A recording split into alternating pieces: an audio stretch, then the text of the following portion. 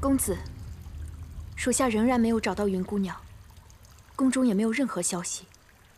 恐怕云姑娘她不会有事的，只是不知道被什么人给救走了，也有可能是被皇上当成了刺客抓了起来，而封锁了所有的消息。那我们现在应该怎么办？如果云歌真的是被皇上抓起来的话，那还有一线生机。只是我现在嫌疑未脱，没有办法出去打探他的消息。现在最要紧的是赶紧调查行刺，是否与霍家有关。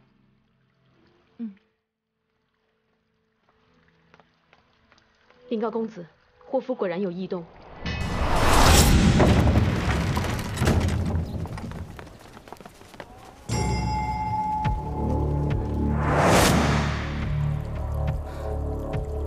霍家敢在这个时候不避嫌的急召医者进驻，难道霍光已想到对策？不行，看来我要亲自去看一下霍宇的伤势。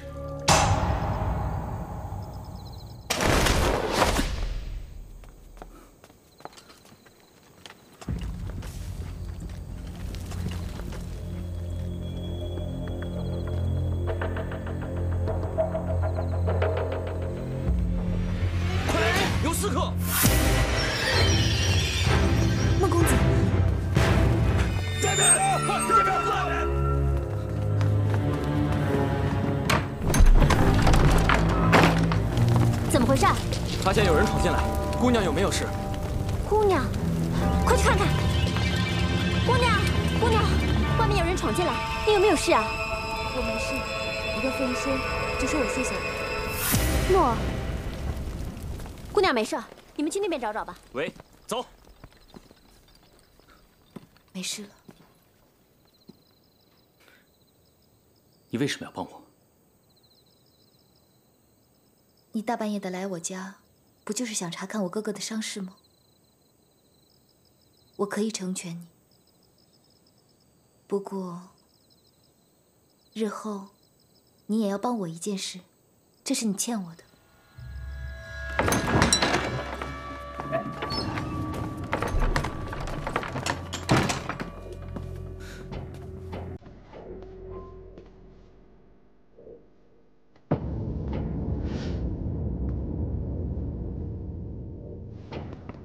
霍大公子是何时发的病？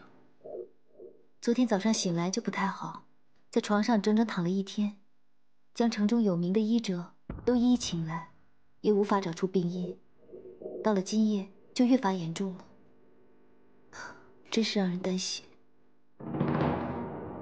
有那些医者开的药方吗？拿给我看看。等等。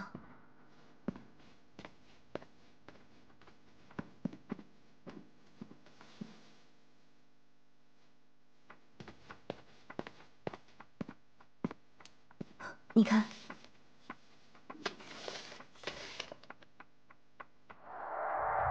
医者们开的药方没有问题，确实能缓解霍大公子的病症，只是他可能需要休养数日，暂时不能下床走动。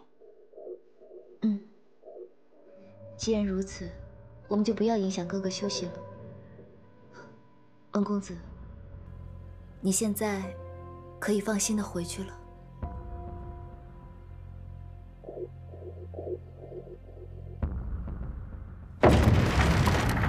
于总管亲自送补药过来，老臣感激不尽。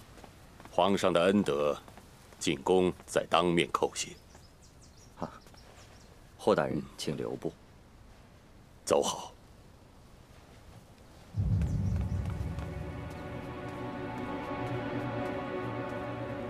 看来这一关是过了，杀手的事不会怀疑到咱们霍家头上。于大总管，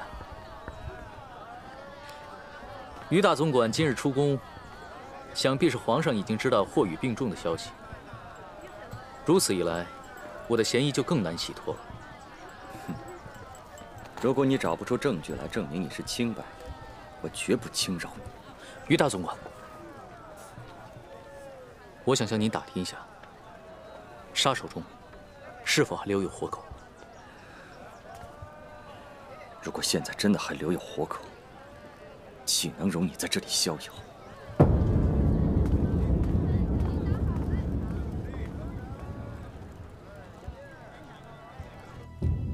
你说昨晚潜入府里的那个刺客到底是谁呀？是孟珏。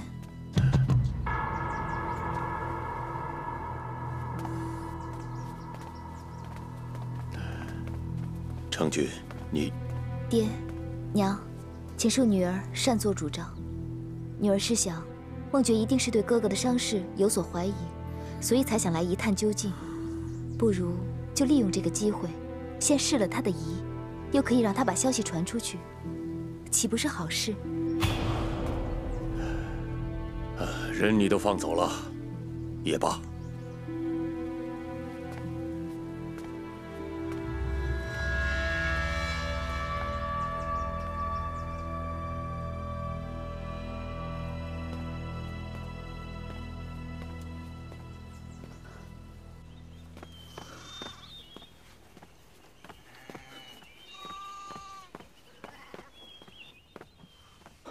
云哥，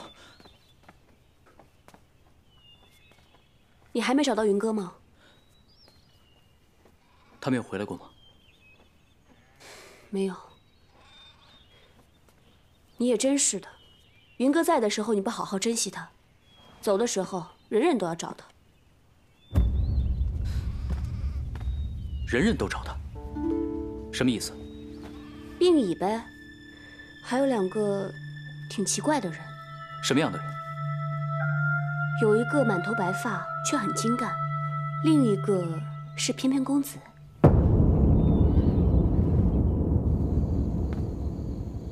云哥，你可知道，这棵银杏树是我为你而种，已经10年了，就等着你的出现。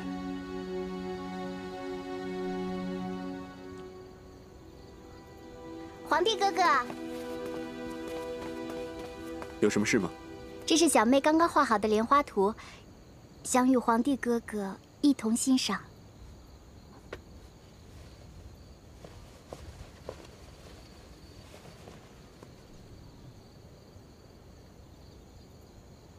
为何画了一只含苞的莲花？小妹认为，花儿含苞待放是最美丽的时刻。如果能得一赏花人好好珍惜，方不辜负花儿奋力为知音美丽一场的情谊。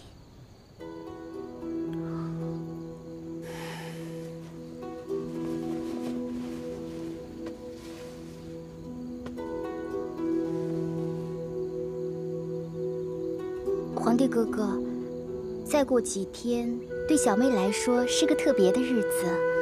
小妹想请皇帝哥哥一同赏花谈心。最近事多，这有些头疼，改日再说吧。皇帝哥哥龙体不适啊，那要传太医啊。不用了，朕稍微休息一下便好了。皇上。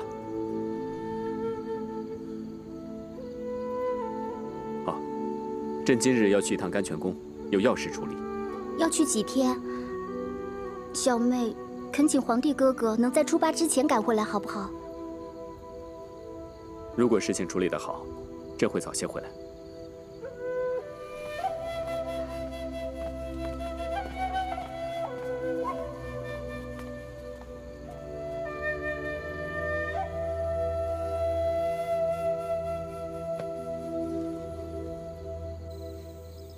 大人，我知道你心里一直记挂着雨儿，一直希望她能够成熟懂事，成大器。可她总惹我生气。她那是急于表现，所以才出错的嘛。我现在对她已不寄厚望，只盼不要给我惹祸就好了。成君虽然聪明，但毕竟是女儿身，如今又为情所惑，着实让我伤心。大人，我曾带着咱们成军去算过命，他们说咱们成军有帝后命格。这么说，夫人已经有所打算了。只要成军能够彻底忘记孟觉，便可成大事。此人虽有才华，可是心高气盛，放荡不羁，还把我霍家上下玩弄于股掌之中。大人，你打算如何处置孟觉？不可留。姑娘，夫人来了。夫人，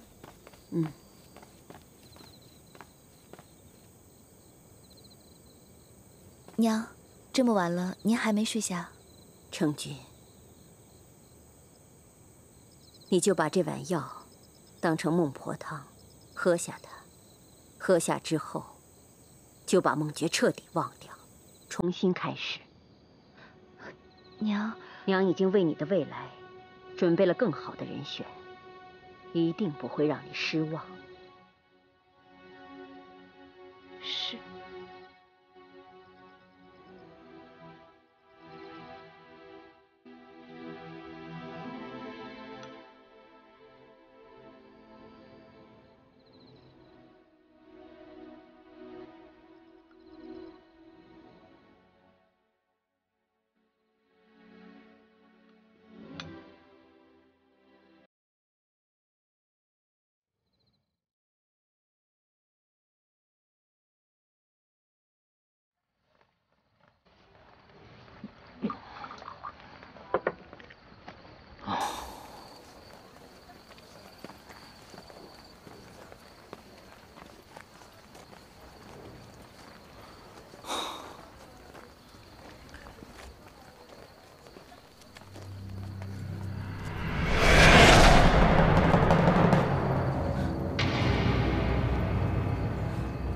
这不是和霍宇私下来往的外族人吗？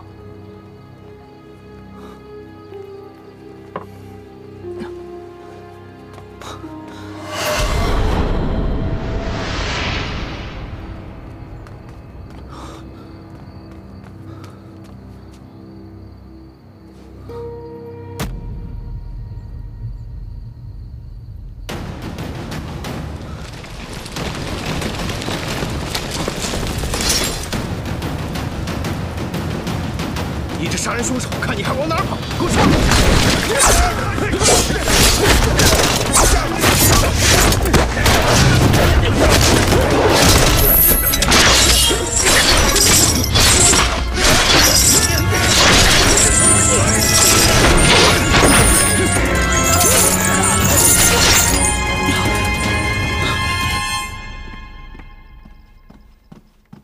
大司马，如大人所料，孟觉已被押入牢中。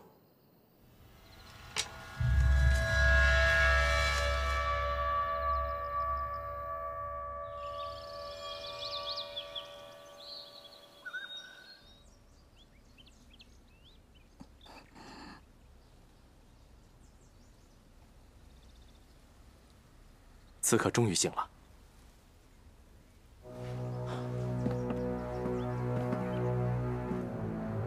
百合姑娘，你为何要行刺皇上？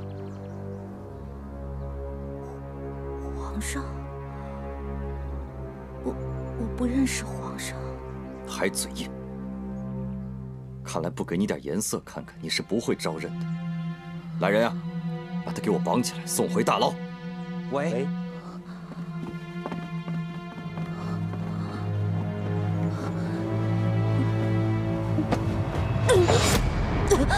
太爷，快！啊！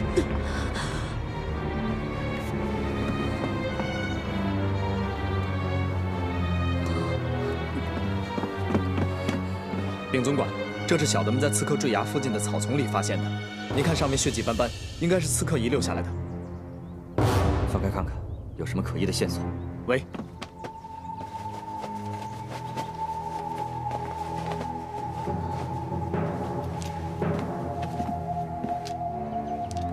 于总管，您看这个。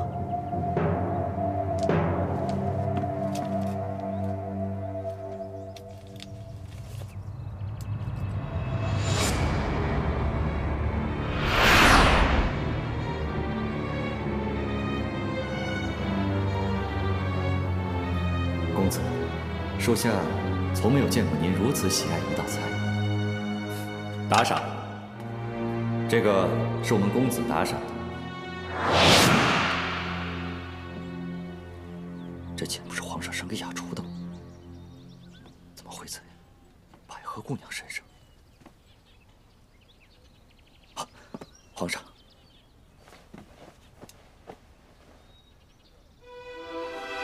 我们雅厨啊，本名叫做云歌。包袱里还有什么？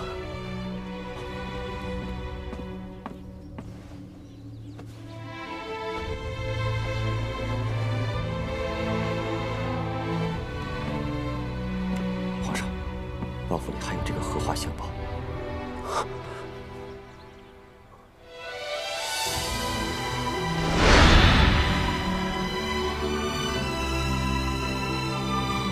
疼不疼？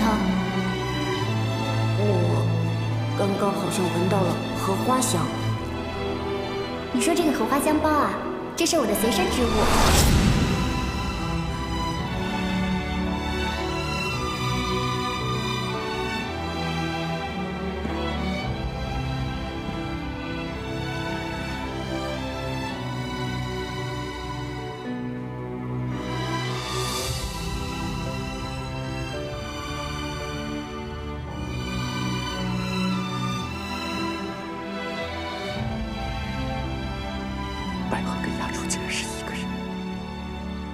竟然是我等了10年的云歌，我的云歌。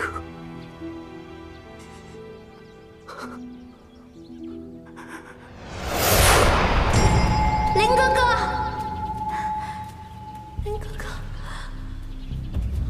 林哥哥，林哥哥，林哥哥，林哥哥。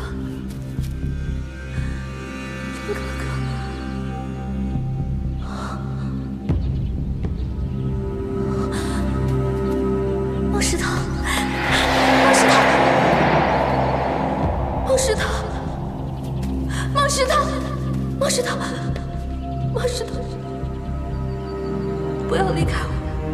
不要离开我！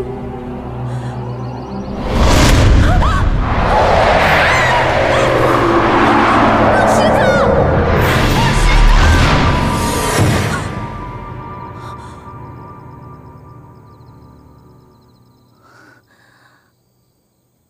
你放心，我不会再离开你了，也不会让你再离开我了。 这是什么地方？我怎么会在这里？你受了很重的伤，要好好休息。你知道我是谁吗？刘长风，你怎么会在这里？先不要说话。大夫嘱咐过，要好好调养。我记得有人说我要行刺皇上，可是我没有。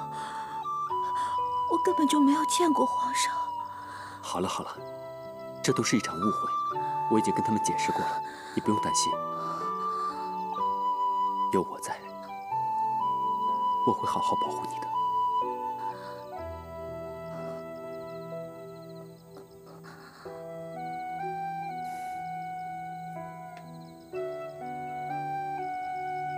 你来长安究竟发生了什么事情？ 为什么一会儿是雅厨，一会儿是百合？希望你能快点好起来，以后就让林哥哥来保护你，我不会再让你受到任何伤害了。太医说百合姑娘，哦不，是云歌姑娘伤得不轻，曾经利剑穿肺，就算完全复原，也会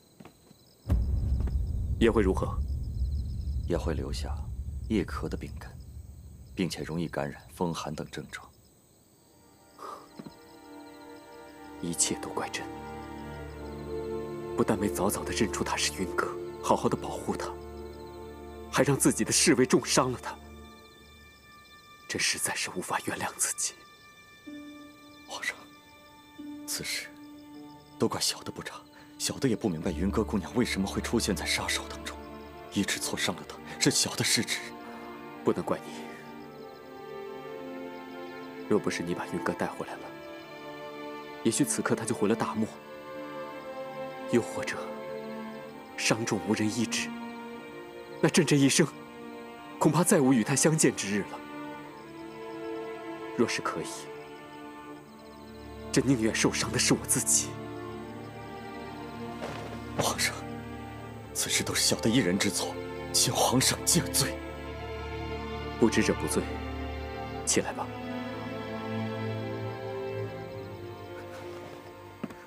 谢皇上，从今以后，小的就算是赔上自己的命，也会尽力保护云姑娘周全。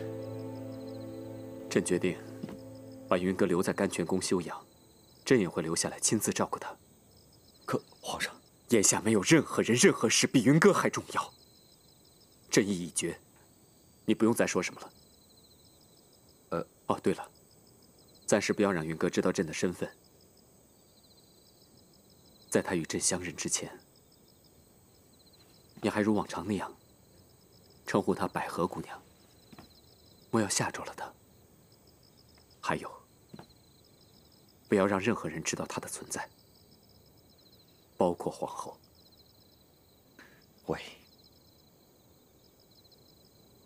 皇上，小的还有一事禀告。说吧。第一部王子巴图星，昨天在长安城内被杀，杀人者当场被擒获。谁这么大胆？孟珏。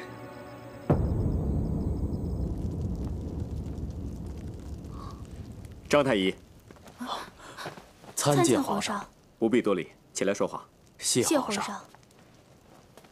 张太医，这位姑娘的伤要多久才能复原？这位姑娘伤得不轻，需卧床数个月方能恢复。只是朕听于总管说了，张太医无论如何一定要治愈这位姑娘的伤，不能留下病根。微臣能力有限，若能到宫外找到那位人称扁鹊再生的神医，应该可以彻底治好这位姑娘。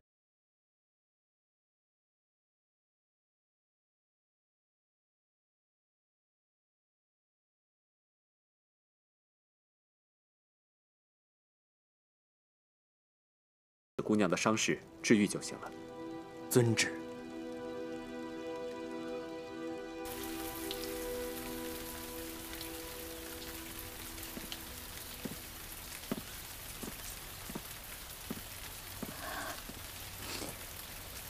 怎么了？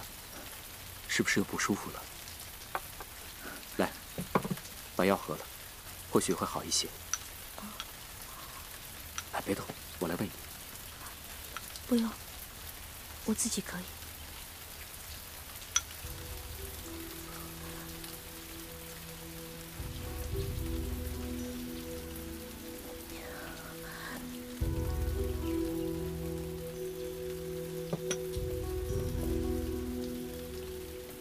哎呀，你还在发热呢，赶快躺下休息一会儿吧。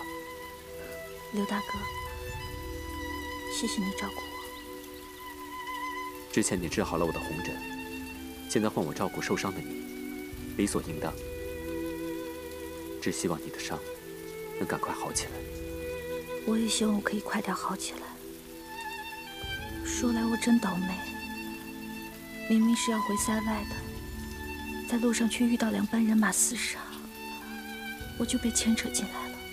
姑娘的家在塞外，为何会独自来到中原呢？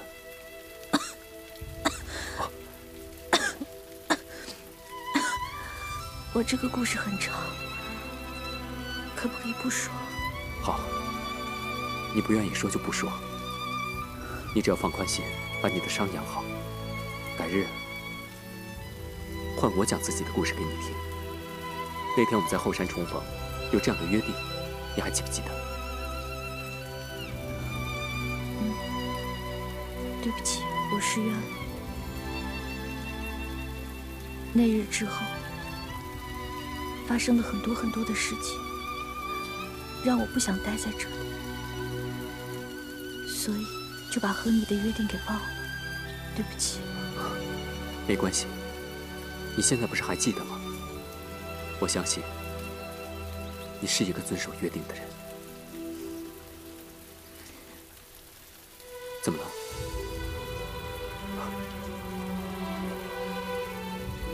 是不是不舒服了？我突然觉得你很像一个人。什么人？一个娶了徐姐姐，离我远去的人。什么娶了徐姐姐啊？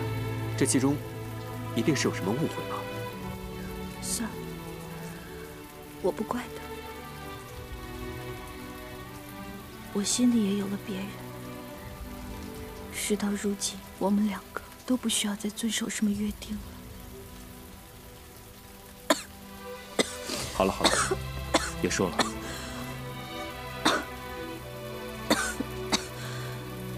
我累了。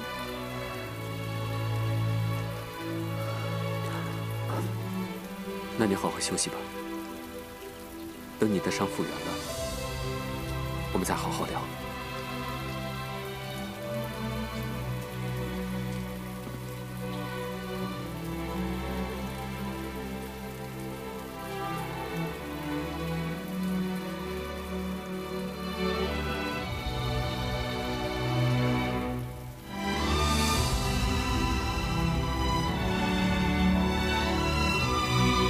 为什么他的眼神和林哥哥那么像？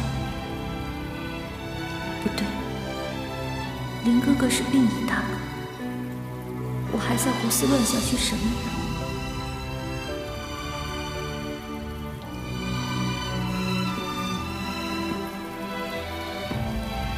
我心里也有了别人，我们两个都不需要再遵守什么约定了。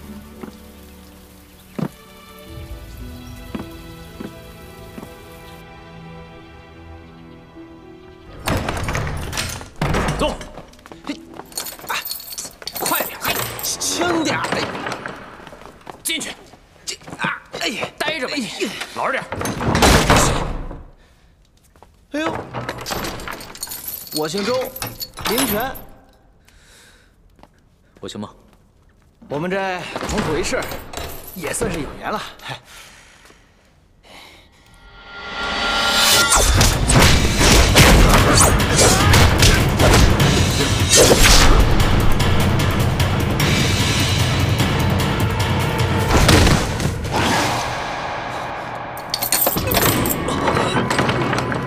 来人，快来人！把门打开。孟珏，你怎么了？别动我！让开！快给我准备一匹马。照他说的走。对。李大总管，得了，您送我一程了。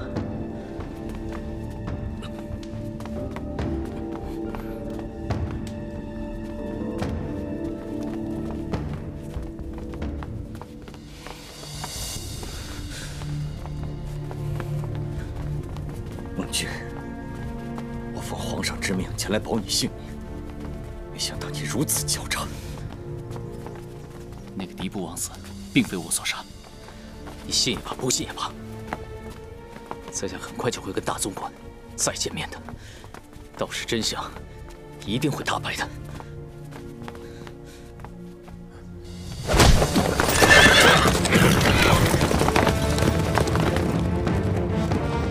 孟珏，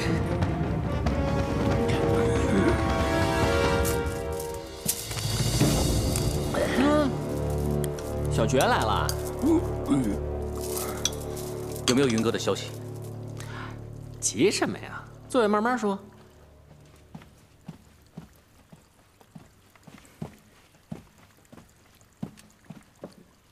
给他斟酒。你们先下去，待本公子谈完正事再找你们。啊？这边亲一下。来，亲。下去吧。自从接到你的通知，我已经派人向塞外一路查看下去，一直都没有云哥的踪影，看来他没有回塞外。哎呀，我帮你找遍了整个长安城啊，却一直不见那丫头的踪影啊！哎，你现在连命都保不住了，怎么还在意一个女人啊？皇上他不糊涂，他会信我的。皇上信不信你，我不知道。反正霍光那老狐狸一定不会轻易的放过你。真是一群饭桶！大人息怒，我立刻去把孟觉那小子翻出来。父亲，让孩儿去解决他吧。连皇上都知道你病了，你还敢出去让人怀疑？这几日你哪儿都不许去。喂。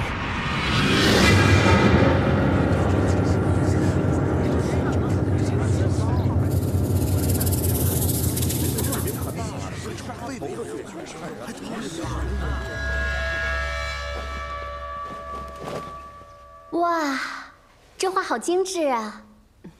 小妹，这幅百鸟朝凤的刺绣是我们预祝你寿辰的贺礼。多谢外祖母，多谢姨母。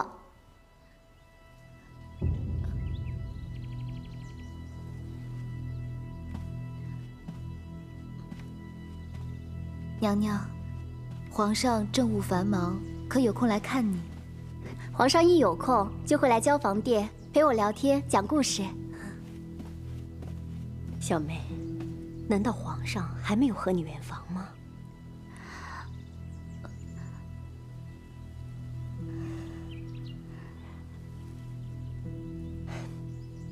小妹啊，我们都是一家人，那外祖母有话，可就直说了。后宫佳丽3000，虽然皇上对你爱护有加，但是要想成为真正的皇后，需要下一番苦功夫。后宫人心叵测，你呢，生性又单纯，切记势单力孤。本宫有皇上的爱护，又有外祖父的支持，我已经很知足了。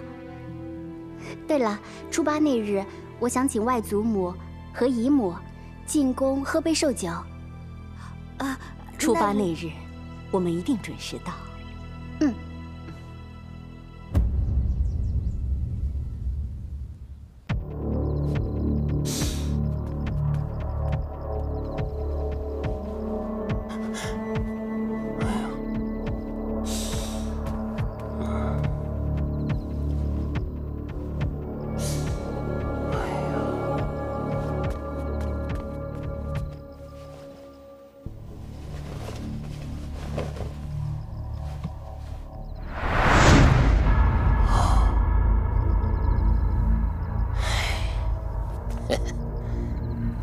真是不出小爵这臭小子的意料啊！于总管早。于总管早。于总管早。参见皇后娘娘。于总管免礼。谢皇后娘娘。于总管，皇上的病情如何了？皇上怕娘娘担心，特意差小的过来给娘娘报个平安。皇上只是患了些风寒，在甘泉宫休养几日，已无大碍，请娘娘宽心。皇上无恙就好。本宫正打算亲自去接皇上回宫呢，你来的正好，本宫就随你去甘泉宫。娘娘，皇上就是怕娘娘在沿途奔波劳累，所以特意差遣小的请娘娘在宫中安排寿宴仪式即可。本宫不累，就是担心皇上。小的答应娘娘，定在初8之前，将皇上带回宫内。那好吧，就有劳于总管了。请娘娘放心，小的告退。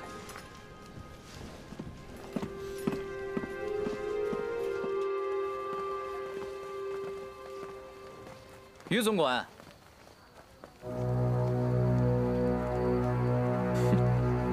你小子现在还敢大摇大摆地待在这儿？我看你今天往哪里逃！孟某，不就在这儿等您呢吗？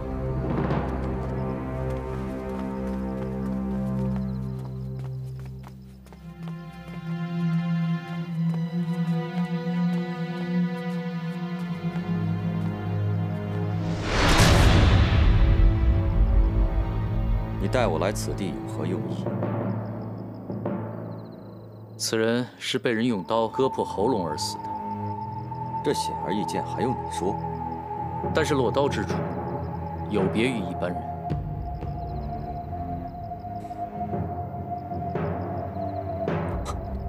凶手是左撇子。没错。这么说来，另有其人。我们现在只知道凶手是一个左撇子杀手，但我们真正要查的人是他的幕后主使。你可有眉目？快讲！要想知道幕后主使是谁，还有劳于大总管把我押回大牢去。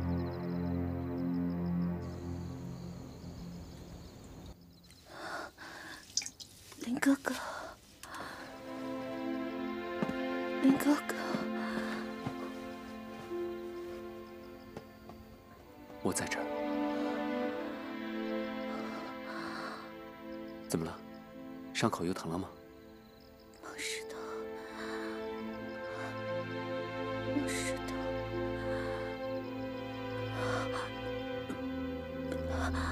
我恨你，孟石头，我恨你。孟石头，我想回家。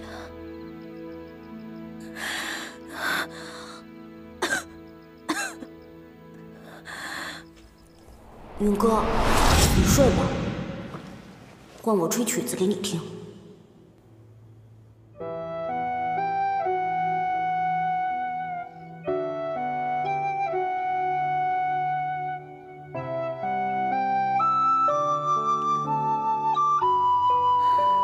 真好听。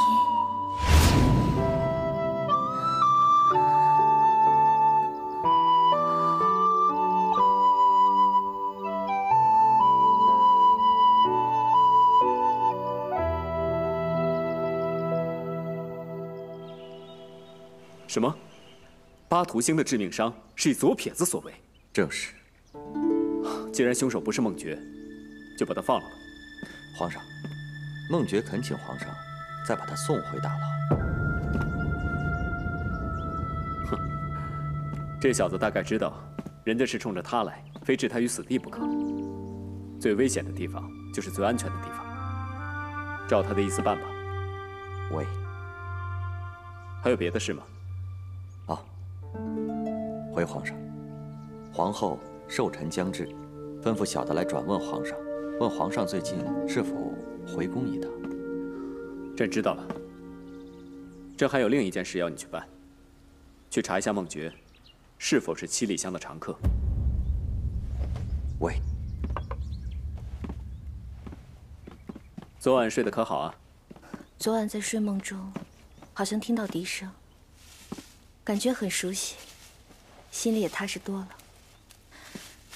不知道这笛声是从哪里来的。我最喜欢荷花了，闻着清香淡雅，人也跟着精神多了。就知道你会喜欢。你怎么会知道？记得我曾经对你说过，你总让我想起一位故人吗？他也喜欢荷花。你还想他？10年来。他一直在我心里，我一刻不曾忘记。他知道之后肯定会很感动的。是吗？会吗？相信我。可是，等我们真的遇见了，他万一认不出我来呢？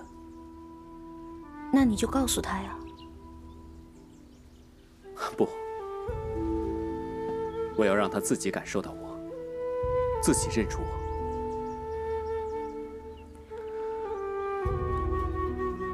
你你为什么不亲自开口问他？他都不记得我了，你让我怎么开口啊？或许他有了徐姐姐，或许他跟我想象中的不太一样。你想象中他是什么样子？我觉得他应该认识我，应该……我也不知道该怎么说。刘大哥，你到底是谁啊？我是你的刘大哥呀。你总是给我一种很熟悉的感觉。是吗？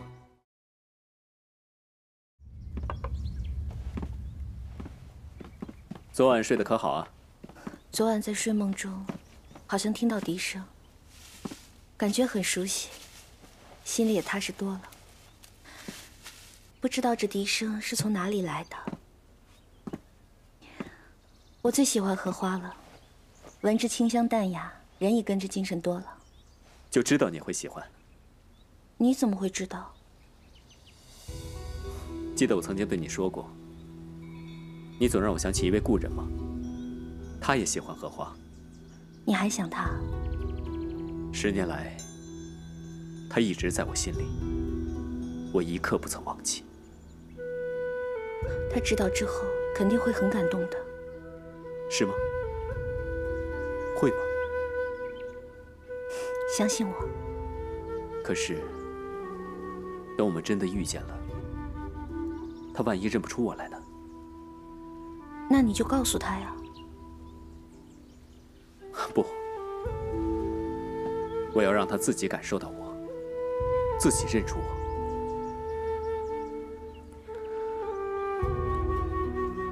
你为什么不亲自开口问他？他都不记得我了，你让我怎么开口啊？或许他有了徐姐姐，或许他跟我想象中的不太一样。你想象中他是什么样子？我觉得他应该认识我，应该……我也不知道该怎么说。刘大哥，你到底是谁啊？我是你的刘大哥呀。你总是给我一种很熟悉的感觉。是吗？这种感觉，曾经有另一个人也给过我。可能我是把对他的感觉放在了你身上。他是谁？可能是生病病糊涂了吧，我也不知道我在说什么。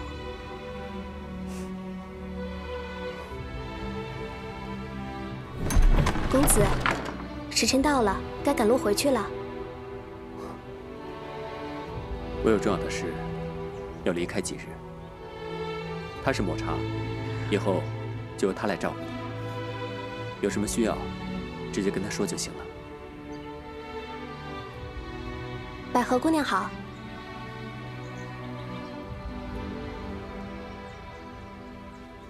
那我先走了，好好照顾自己。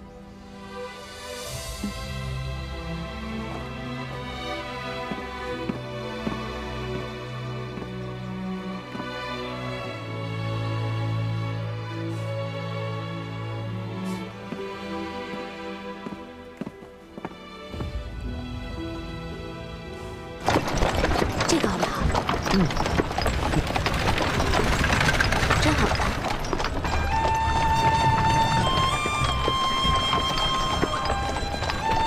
看到百姓安居乐业、四海升平，朕的努力也不算白费。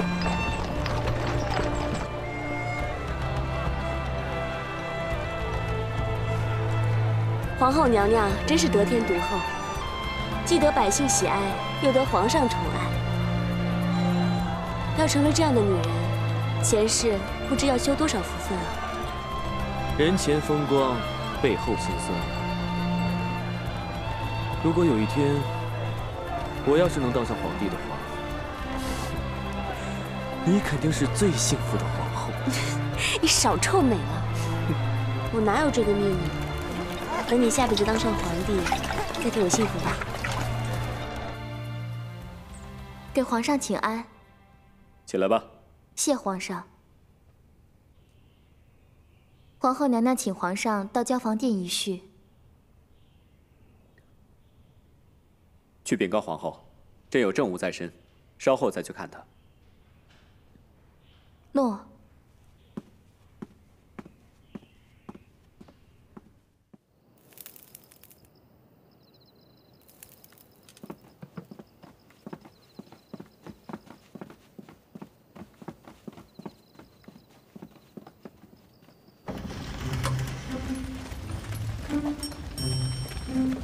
我盼你盼了好久，终于把你盼回来了。我不是跟你说过了吗？我只要一有时间，定会回来看你的。我知道你忙，可是我的思念之情你全都不知。你一走就没有消息了。我这不是回来了吗？那你答应我，以后你无论去哪儿都要告诉我，别让我担心。好，知道了。那你抱抱我吧。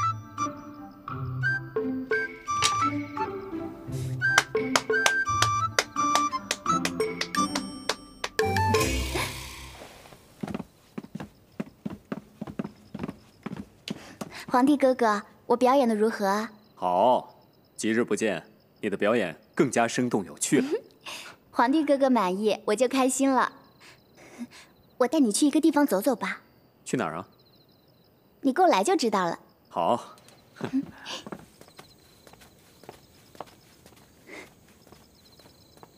皇帝哥哥，你看，好看吗？这棵树是皇帝哥哥亲手种的，虽然我不知道你为何把它种在宫中，但是我和皇帝哥哥一样，都特别喜欢这棵树。我装扮它，就像装扮我自己一样。希望皇帝哥哥也能喜欢。树无需装饰，就具自然之美。皇帝哥哥知道你用心良苦，不过我更喜欢原来的，知道吗？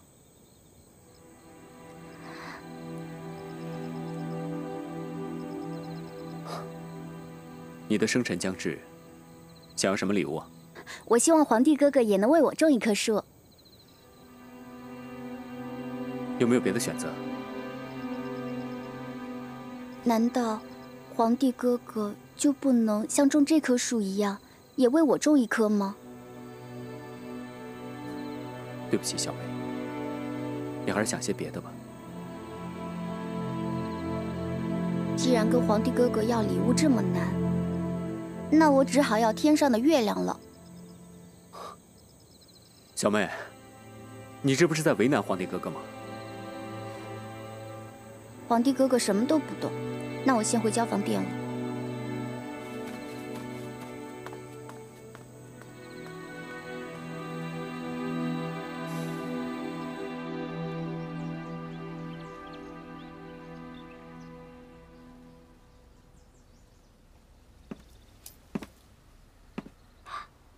夫人，你先下去吧。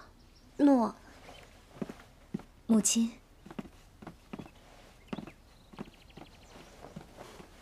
您怎么来了？我来瞧瞧你准备的如何了。差不多了。把这个带上。这凤凰金钗不是为皇后送给母亲的吗？您自己都舍不得戴。因为啊，这个只适合我的女儿戴。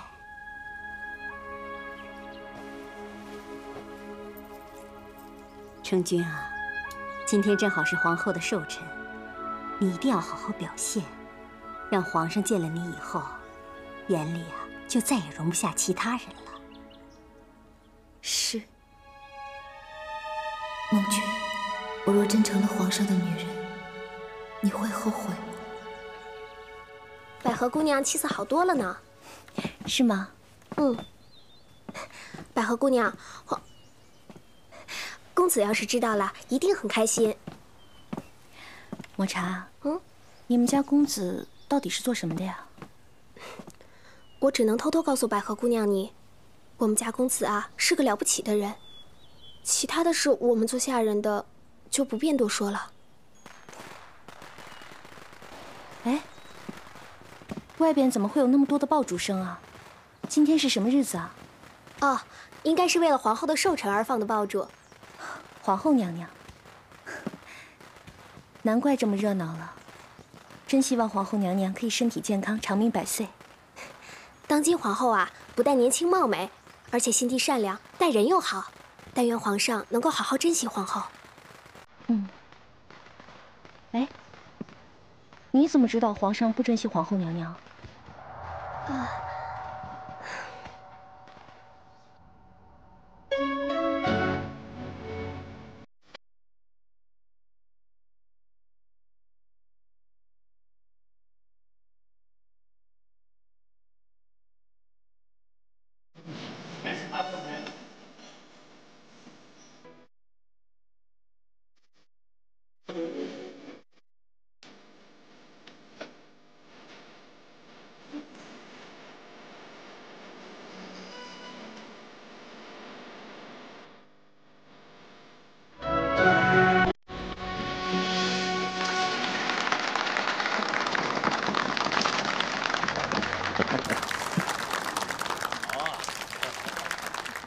皇上，老臣祝皇后娘娘生辰快乐，凤体安康，并祝我大汉国运昌隆，万事太平。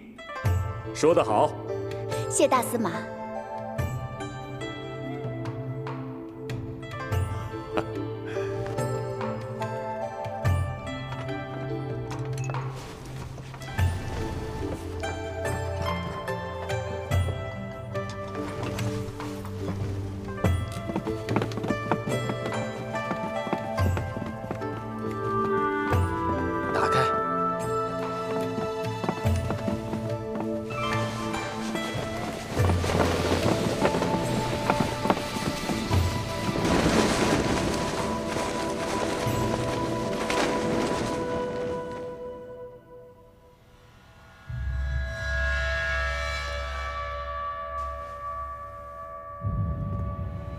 恭贺皇上皇后百子千孙。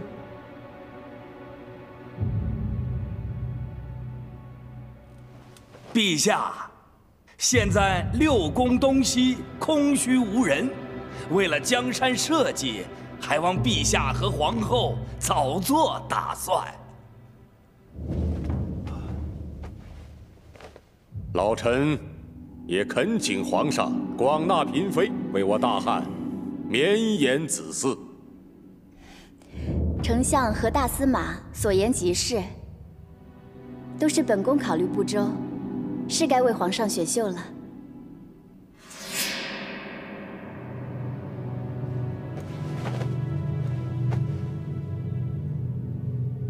皇上，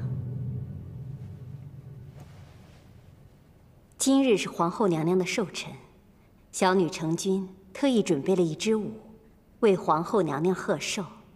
不知皇上意下如何？好啊，好啊，本宫最喜欢看舞了。既然皇后想看，那就准备吧。诺，还有一件事，如果皇上能够答应，那皇后娘娘的寿辰定能更添喜气。你说。小女成君想请皇上为此舞吹奏一曲。好提议，本宫也很久没有听到皇上的笛声了。朕把笛子忘在甘泉宫了。于安，另去取一支过来。喂。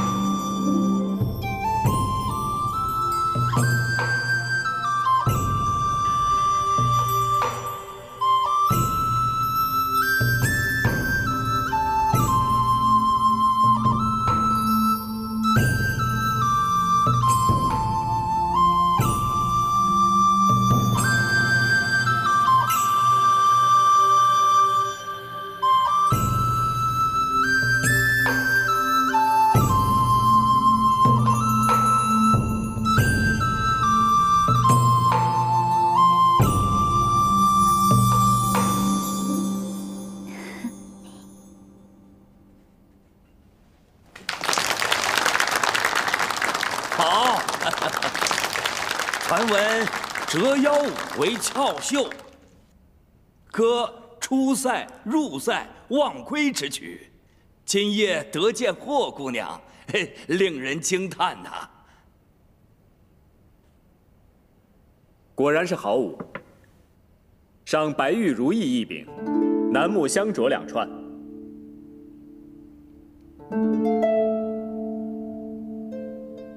成君，谢皇上赏赐。起来吧。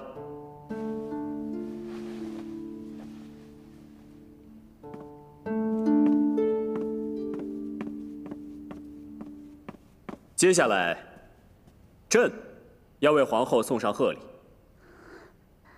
来人！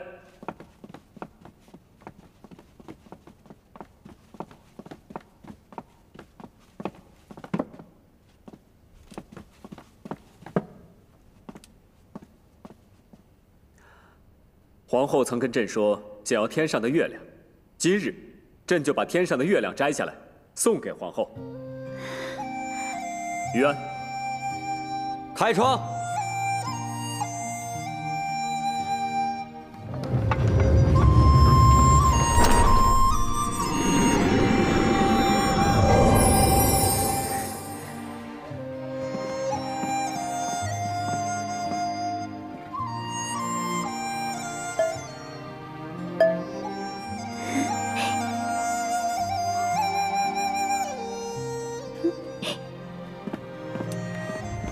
皇上送的礼物是臣妾最喜欢的。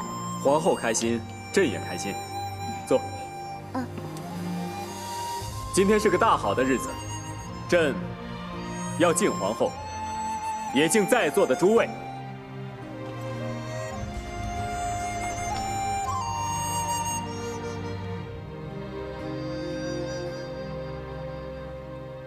第一部王子巴图索为皇后娘娘贺寿。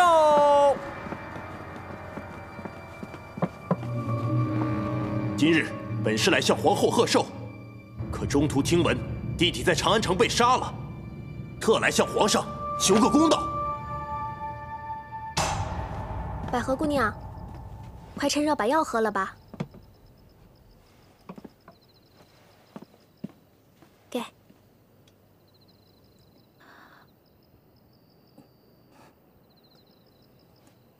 慢点儿。还是好苦。良药苦口，百合姑娘喝了就会有精神了。您是我见过的姑娘中最水灵的一个呢。啊，你别逗我了，我一笑伤口就跟着疼。啊，那小的可不敢多嘴了。要是让我家公子知道啊，肯定又要怪我了。别那么紧张，不碍事的。小的从不曾见过我家公子如此紧张一个人。姑娘昏睡的时候啊，都是我家公子亲自在照顾呢。是吗？嗯。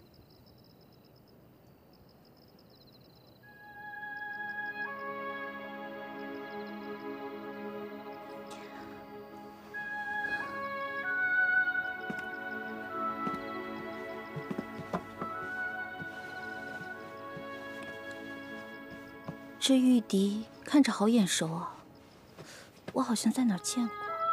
啊，这是我家公子的。这几日常常听到他的笛声呢。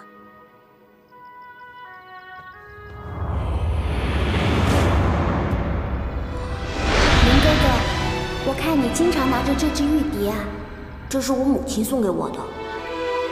那这上头刻的是什么字？是我名字中的“林”字。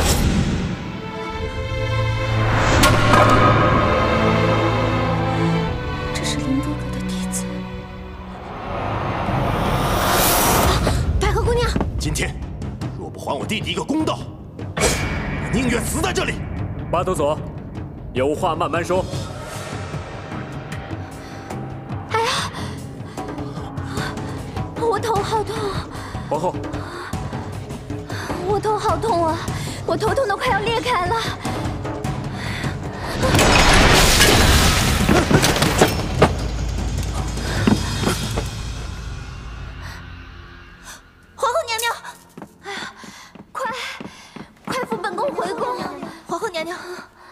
娘娘的头痛病又犯了，我们快回宫休息吧。扶皇后回寝宫。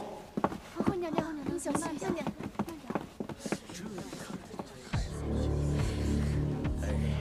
皇上，巴图索虽然冲撞了皇上与皇后，但归根结底都是因丧弟之痛，情绪有些紧张，失了分寸。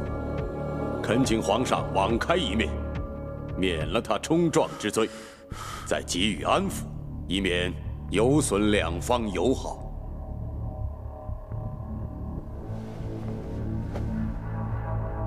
大司马说的有理，此事就交由霍大司马全权处理。谢皇上。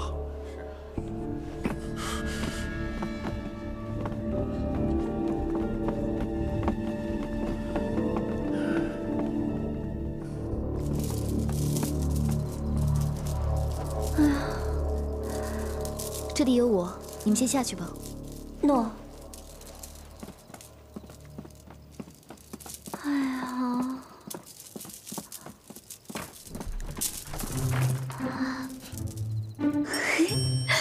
姨母啊，我刚才装头痛，装得还像吗？像极了。就是不知道皇帝哥哥知道了会不会怪我？你是帮皇上解围，他怎么会怪你呢？参见皇上。哎呦，哎呦，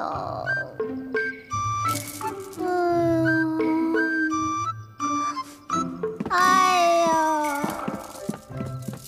成君参见皇上。免礼，你退下吧。诺。哎呦。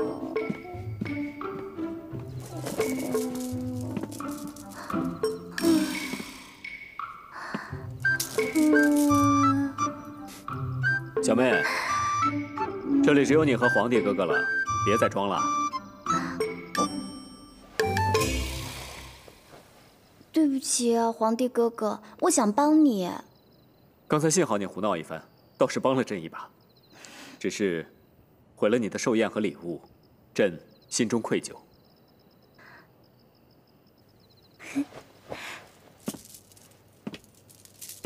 那就请皇帝哥哥再陪臣妾吃些东西做补偿吧。这有何难？皇上，皇上，皇上。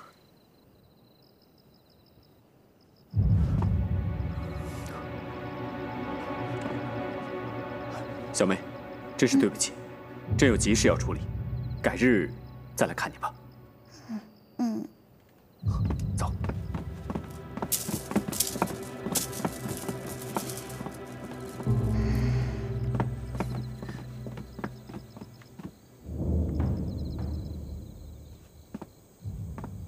你怎么还没走？回皇上，成君担心皇后娘娘的身体，想知道她安睡了才放心。皇后娘娘今夜受了惊吓，没有好好用膳，朕看得出来，她跟你的感情很好。朕正好有要事，你就帮朕陪她吃点东西吧。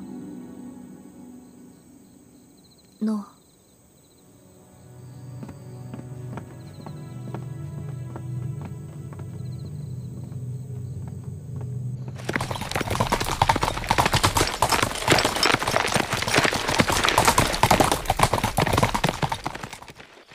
启禀皇后娘娘，皇上吩咐小的送来这个，说是对娘娘的补偿。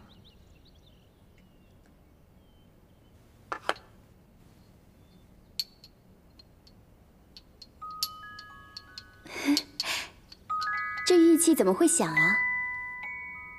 启禀皇后娘娘，这玉玲珑是有典故的，但凡玲珑必属一对，御风而响，象征着琴瑟协和，夫妻情重。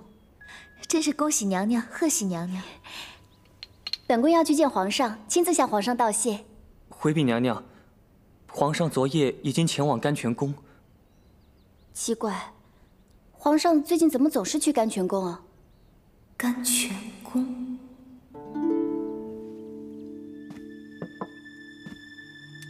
皇上深夜出宫，到底所为何事？小苏向皇上身边的人打探过，说是似乎为了一个人。什什么人能让皇上如此挂心？莫非他是去见孟珏？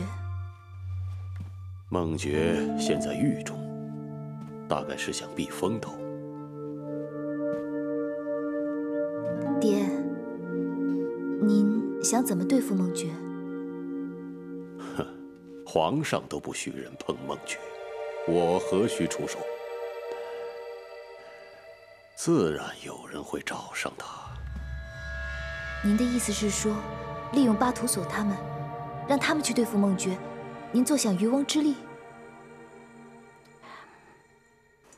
成君，你是不是心里还想着那个人？娘，怎么会呢？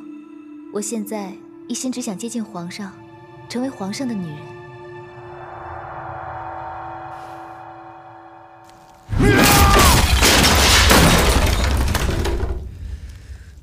你们查了这么久，难道连一个疑凶都没有？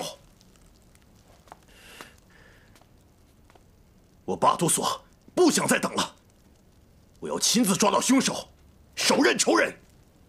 疑凶不是没有，之前就抓到一个，不知道为什么皇上对他另眼相看，迟迟不肯下手。真有此事？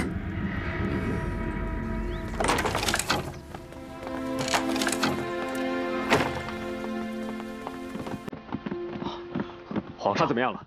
为什么病情如此反复，时好时坏？那位姑娘不知何故，突然肝气郁塞，恐怕是受了什么刺激。陛下若要她真正康复，必须找出她的心病，解开心结。所谓心病，还需心药医啊。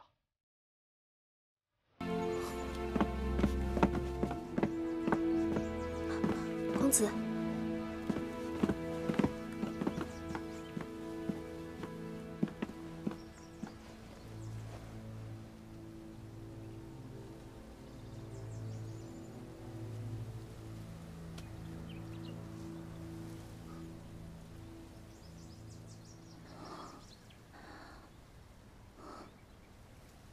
好些了吗？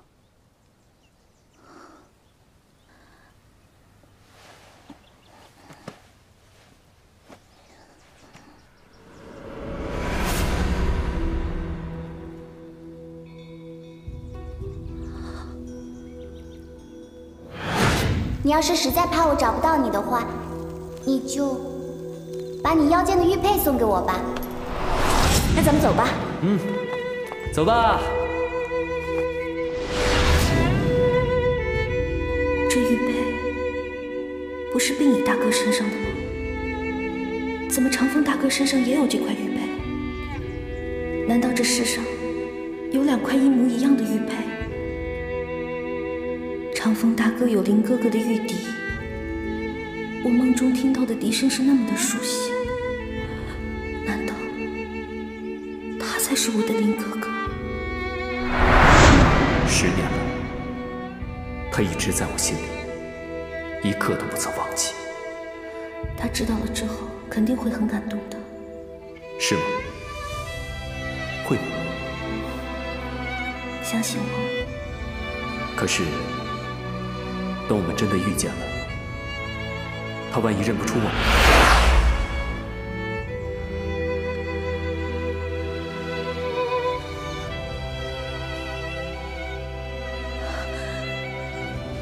原来他一直等的人就是我，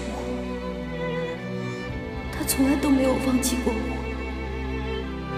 可是我不但认错了他，还把心给了硬石头。老天爷，你为什么要这么捉弄我？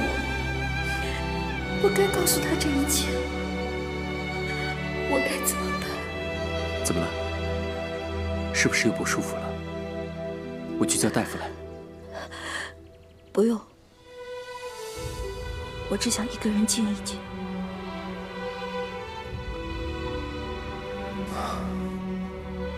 那你好好休息吧，我不打扰你了。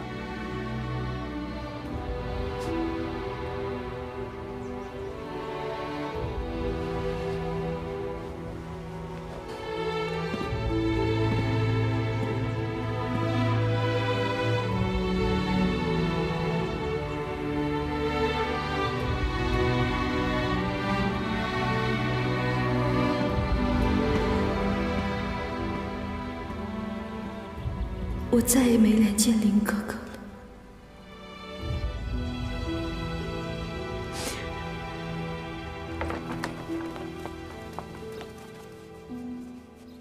您的意思是说，利用巴图索他们，让他们去对付孟珏？您坐享渔翁之利？成君，你是不是心里还想着那个人？怎么会呢，娘？我现在一心只想接近皇上，成为皇上的女儿。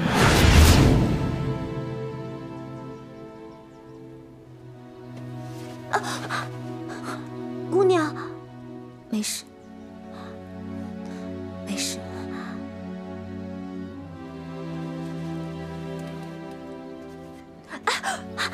姑娘，你先停一停吧。原来还是会痛。奴婢这就去帮您拿药。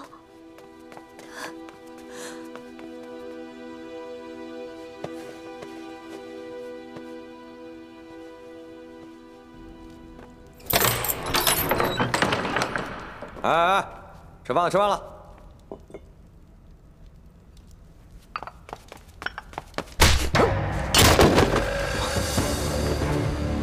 弘毅，你怎么来这儿了？有人要杀你。这我早就知道。大公子让我带你走。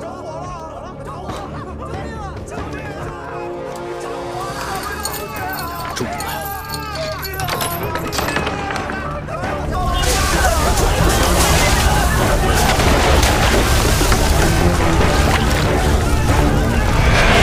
看你往哪儿跑！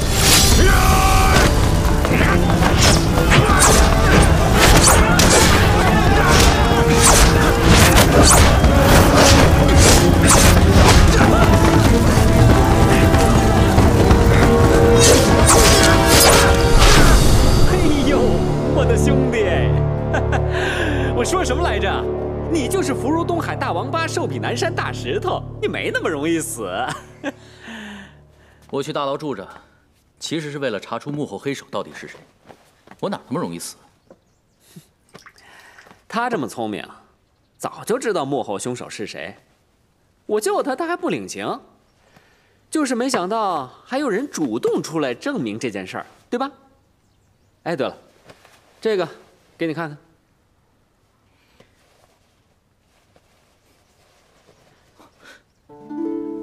是他。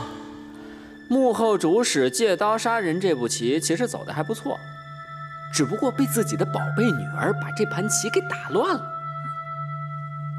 霍成君还真不是对你一往情深那么简单啊！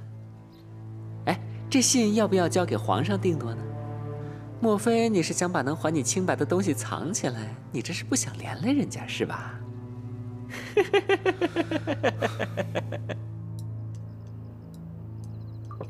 来来来，喝！真是痛快！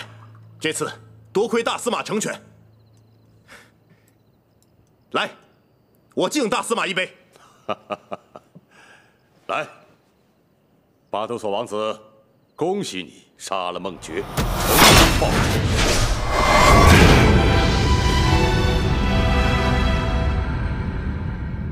对不起，女儿不胜酒力，先行告退。来，请，请。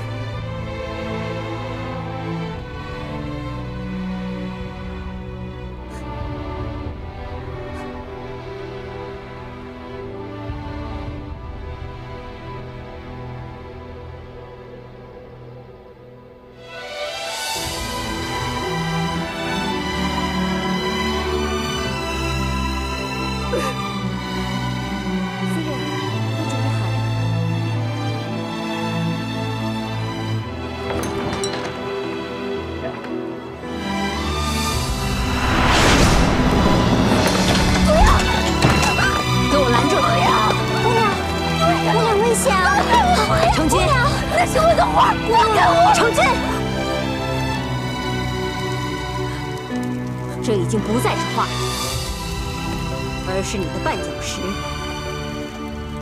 烧了！你还想着这幅画做什么？你不是信誓旦旦的跟爹娘说，你现在只想着进宫伺候皇上，心无杂念了吗？你烧了！来人，把画给我抢过去烧了！娘，我求求你了，放开，放开！孟珏已经死了。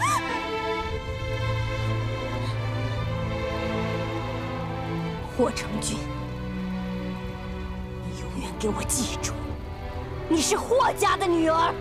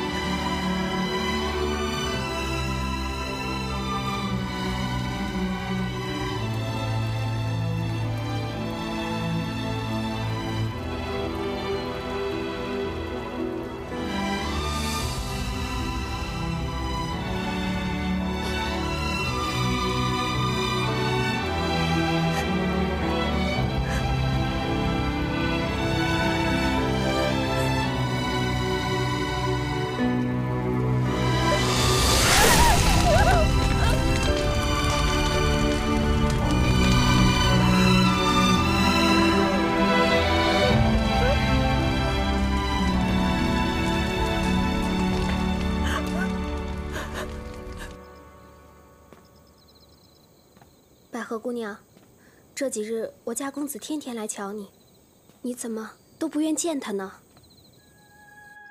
请帮我转告你家公子，这里有你照顾，我一切都好，请他不要为我担心。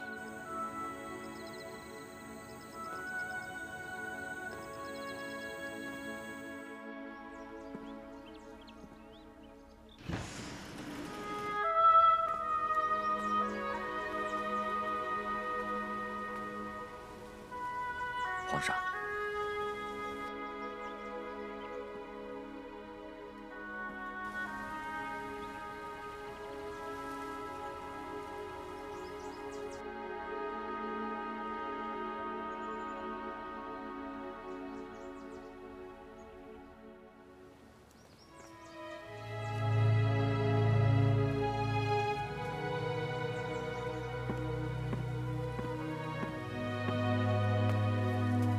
参见皇上。抹茶在。这里为什么多了一块垫子？啊，这是百合姑娘交代摆放的。我问她为什么，她也没说。好，你去忙吧。诺。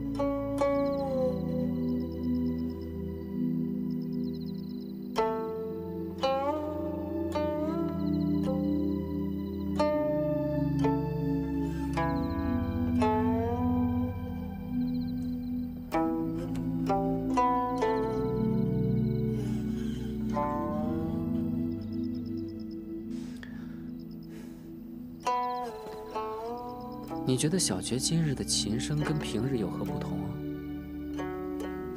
落泪，悲伤，不就是个女人吗？天下美人何其多，何必呢？倘若有一天，红衣也突然从公子身边消失呢？我就不会给你这个机会。你生是我的人，死是我的鬼。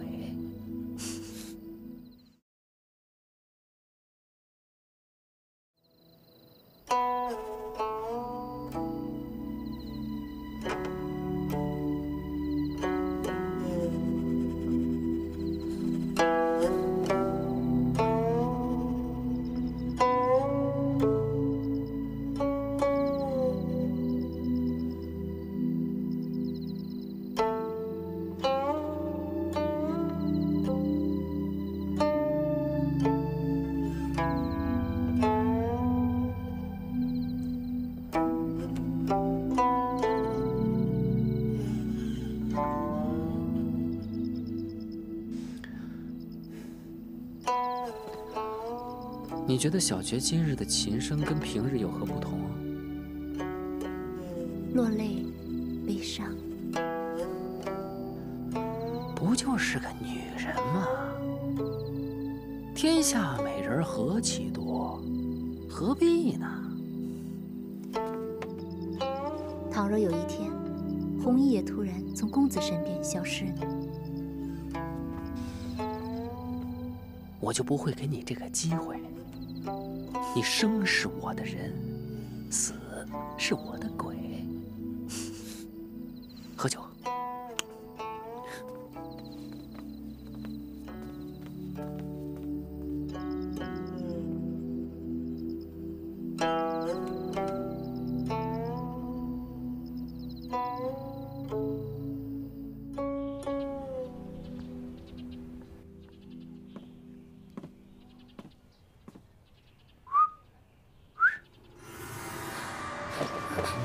大人，小的不知道，小的什么也不知道。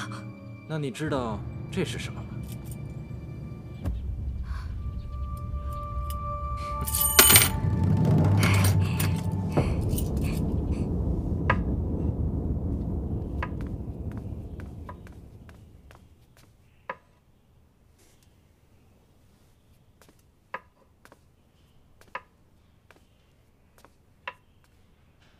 皇上，哦，你来的正好。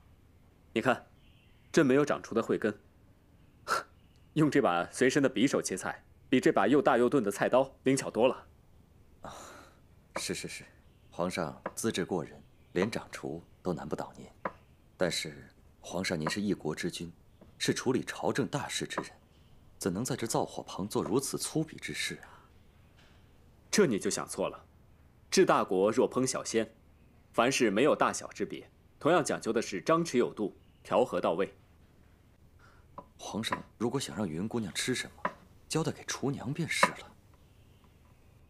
这餐饭非比寻常，朕必须亲自动手。朕决定向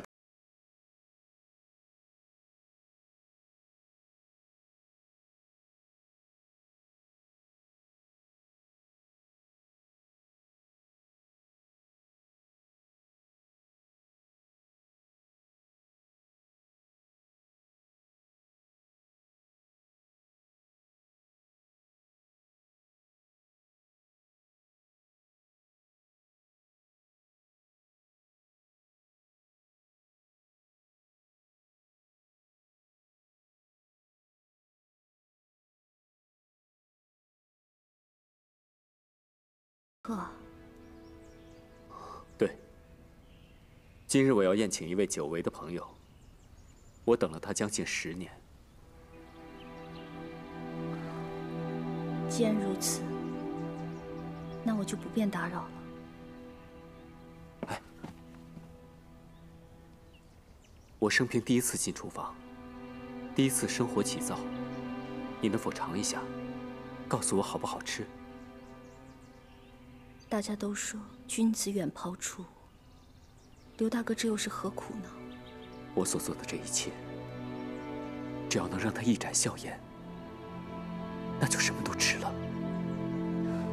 刘大哥做菜的心意，等将来这位朋友知道以后，一定会令他难忘铭心的。他现在就该知道，何须等将来？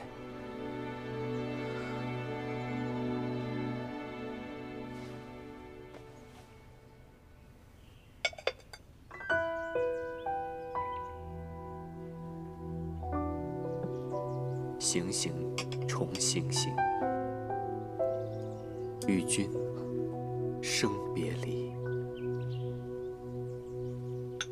惜简简碧玉叶，恨年年赠别离。这道菜用的碟子，化用了折柳赠别的风俗；菜则寓意离人千行泪。这道菜是赠别。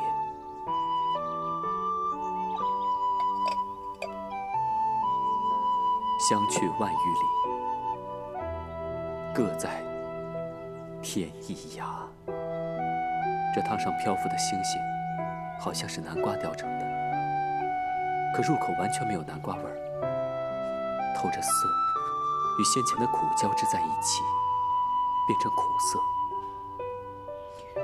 人生如身上，西东不得见。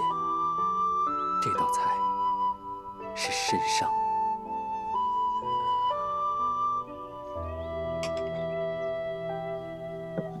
相去日已远，衣带日已缓。何以长相思？看去绿罗裙。这连心之苦，犹如离人心上之苦。藕丝不断，正如人虽分离，相思却不能绝。这道菜是相思。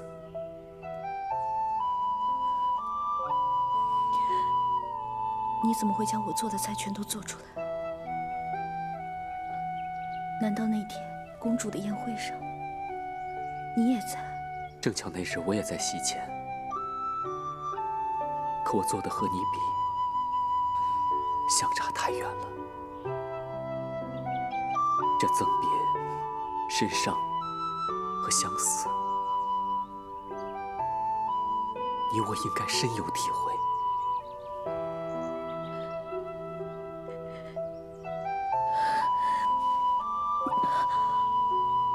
你怎么都知道？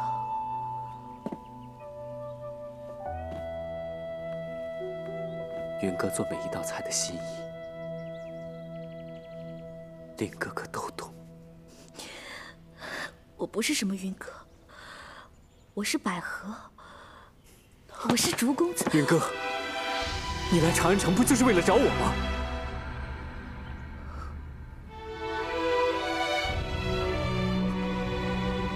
拉钩，上吊，100年不许变。等我长大以后就去长安找你。那我就在长安等你。我们拉钩，谁都不许说话不算数。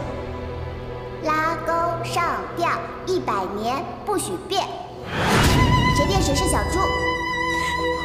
云哥，为什么我们好不容易重逢了，你却这么狠心，不认林哥哥了？不是我不认，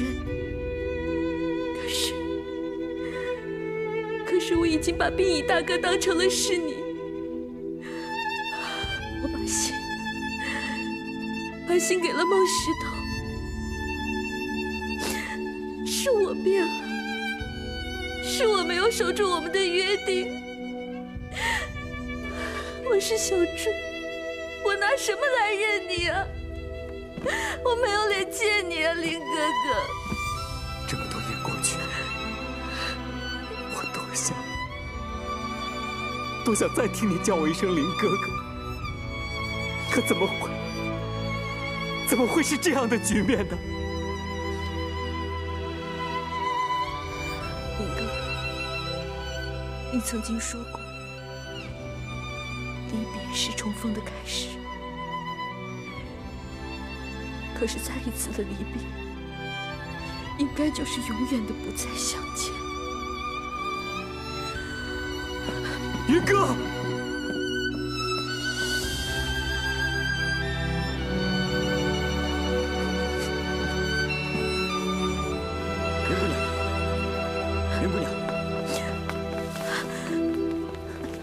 云姑娘，你等等，我有几句话要对你说。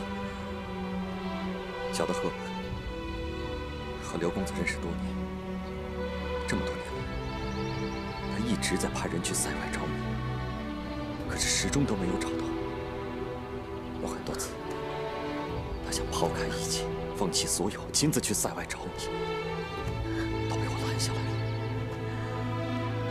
可是这么多年，他经常一个人静静地吹着笛子，可翻来覆去都是那么一首曲子。我渐渐才知道，原来这首曲子只为一人而奏，而这个人就是你，云姑娘。公子这么多年来对你的情谊，难道你感受不到吗？你怎么能就这么轻易地走了？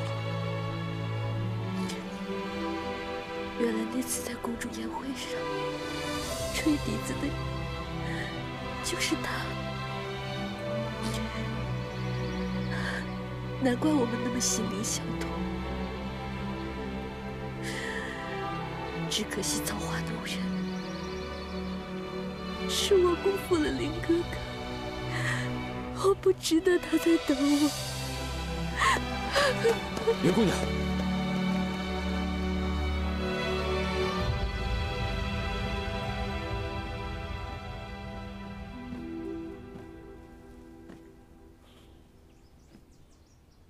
皇上，他走了，真的就这么走了？是。皇上，你要是舍不得云姑娘，那小的现在就去把她给您追回来。人走了能追回来，心不在了，我怎么逼她回来？皇上，可是云姑娘要是一去不回了，您能舍得吗？ 一去不回，不，这已经虚掷了10年。人生能有几个10年？朕不会放弃，不会放弃。皇上。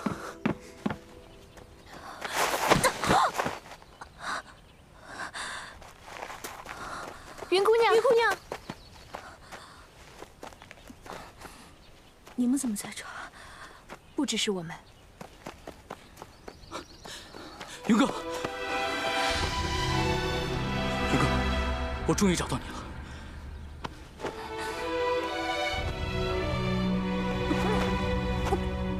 怎么了？来，让我看看你的伤。放开我！ 云哥，你可以气我，你可以怨我，但请你不要伤害自己的身体来惩罚我。我为什么要气？为什么要怨？我根本就不认识你。云哥，你听我说，我自始至终都没有对霍成君动过情，是霍光他一厢情愿，想让我入赘。不要再说了！ 我已经相信过你1次，我不会再相信你第2次。云姑娘离开以后，公子一直心急如焚地找你啊。公子从没负过你啊，云姑娘。你找我，只会提醒我记得你是如何利用我，得到你想要的东西。云哥，放开我！ 你放开我！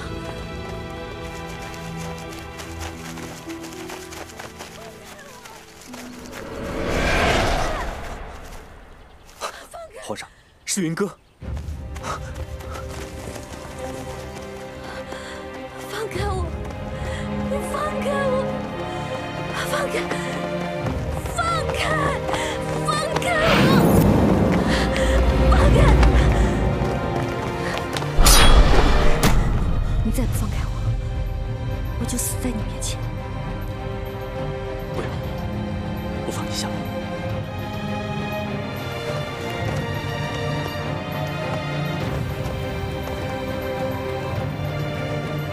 把匕首给我。给我，云哥，云哥，给我，你给我。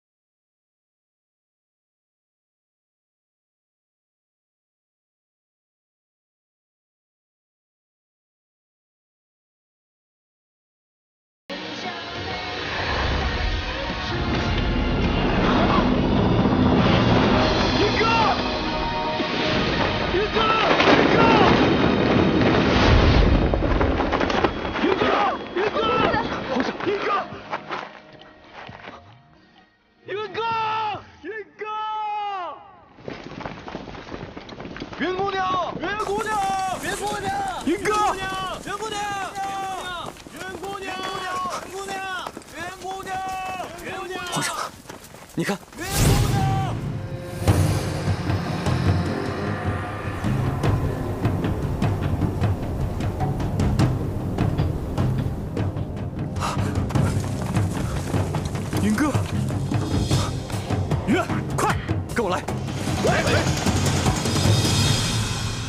云哥，你醒醒啊！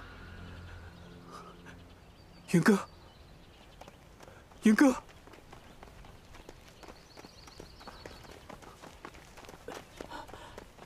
云哥，云哥，孟珏，我一次又一次信任你，你还诈死逃狱，今天绝不放过你。医院，快把我装药的锦囊给我。诺，你要做什么？我会把云哥带回宫里医治。云哥的性命比我还重要，我一定会治好他。宫里有最好的太医，最好的药材，勿用你费心。云哥昏迷不醒，伤势不轻，我不能把他留给你。就算你救得了云哥的命，你治得了他的心吗？他看到你只会情绪更加激动而已。我今天一定要带走云哥。公子，于安，救人要紧，你们也别耽误了救孟珏。走。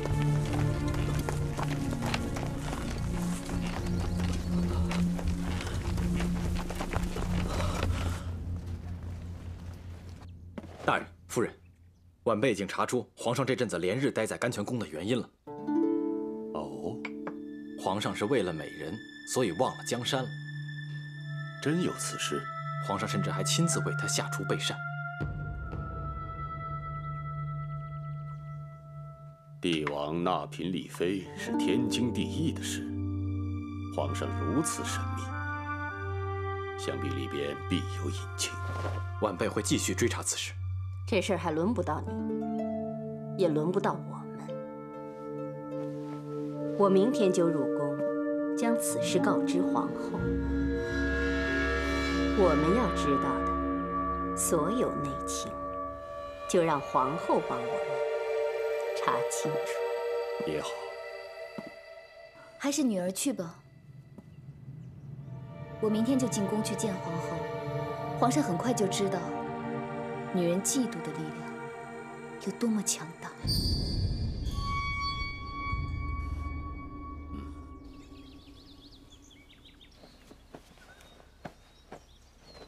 回皇上，这位姑娘福泽深厚，并无大碍。那她为何迟迟不醒呢？恐怕是头部受到撞击，才导致昏迷不醒。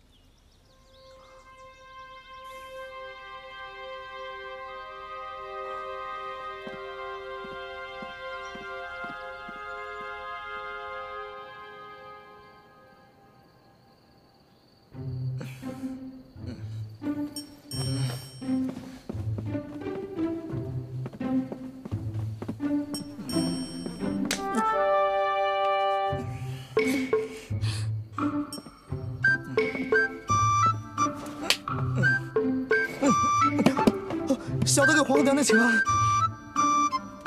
免礼。谢娘娘。七喜，你这一晚上在皇上寝宫外啪呀啪的，也不怕吵了皇上？啊，不会不会，皇上不在宫中。什么？皇上不在宫中？那皇上去哪儿了？皇后娘娘问你话呢。哦，甘泉宫。难道皇上前几日去了甘泉宫，就再也没回来过？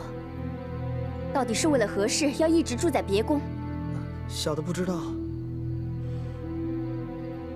那你可知道，欺瞒皇后该如何处罚？啊，皇后娘娘息怒，小的只知道小的谨记于总管的话。那你的意思是，于总管比皇后娘娘还大喽？皇后娘娘恕罪，皇后娘娘恕罪。算了，别为难他了。既是要表达关心，干脆我亲自去见皇上。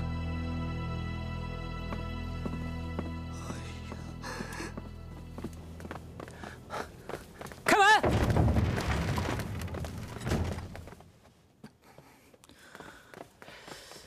谁把你伤成这样的？严不严重？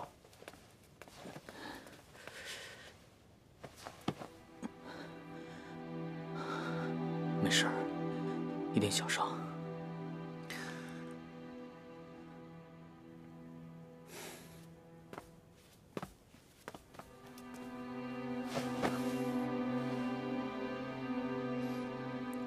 小觉呀，小觉，你还在维护伤你的人，这种可能只有两种，要不就是你负过这个人，要不就是你心里喜欢这个人。大公子猜的没错，伤我家公子的人就是云姑娘。还真是云哥。你找着云哥了？哎，因爱生恨，女人多可怕！不是我不是说你，你例外。云哥他不是有意伤我的，不是有意伤你的，他不是有意伤你的，就应该跟你回来。他人呢？在甘泉宫。啊？他去甘泉宫干嘛？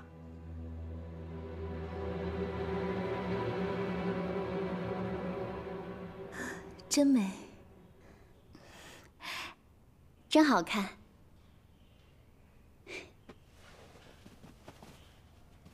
请姨母替本宫谢谢外祖父、外祖母。皇后娘娘天生丽质，这支金钗不过是用来衬托您的美丽而已。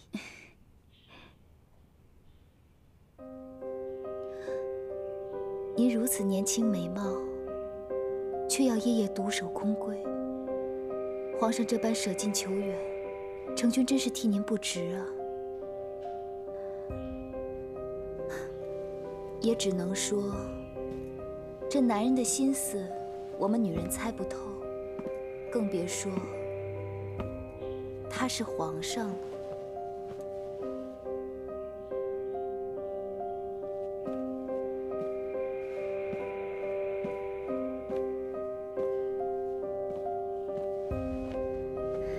姨母，你倒是说说，皇上到底如何舍近求远了？皇后娘娘不知道甘泉宫的事。本宫只知道皇上在甘泉宫多日，怎么了？皇上在甘泉宫藏了一个喜欢的姑娘。皇上喜欢的姑娘？这太有趣了。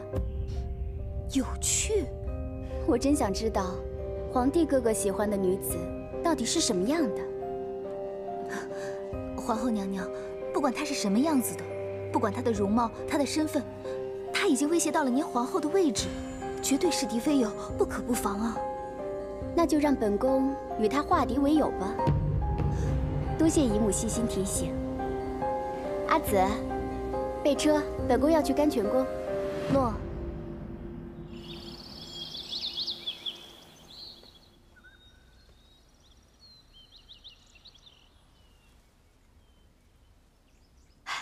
姑娘，你醒了，太好了！我现在马上就去禀告公子这个好消息。哎，你是谁啊？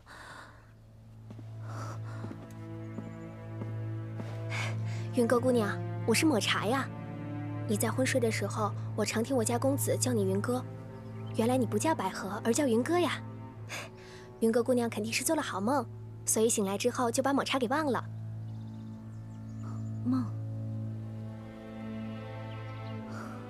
这是什么地方？我怎么会在这儿啊？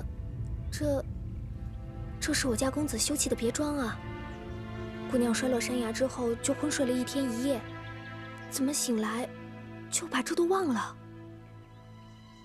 你说你叫抹茶？那我是谁？姑娘。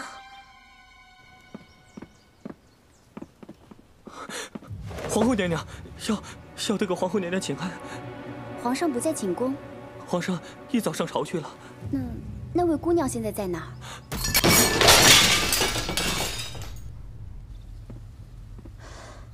皇上，怎么还不来呀？皇上，快来呀！快来呀，皇上！快来呀！参见皇后娘娘。抹茶，你不是说这里是你家公子的别院吗？怎么会有皇后娘娘呢？这样听来，她还不知道皇上的身份。哎呀，抹茶，快起来！你别这样开玩笑，都把我们的客人吓坏了。这位姐姐，我们一向喜欢这样闹着玩，你别当真啊。那你是谁啊？你叫我小妹就好了。小妹，你是这家公子的妹妹吗？算是吧。谢谢你们救了我。救？姑娘不知何故跌落山崖，就被公子救了回来。其他的，就要问公子了。哦，那我该怎么称呼姐姐呢？我也不知道，不过听抹茶说，我好像叫云歌。听抹茶说，难道你不记得自己是谁？我想起来了，我就是叫云歌。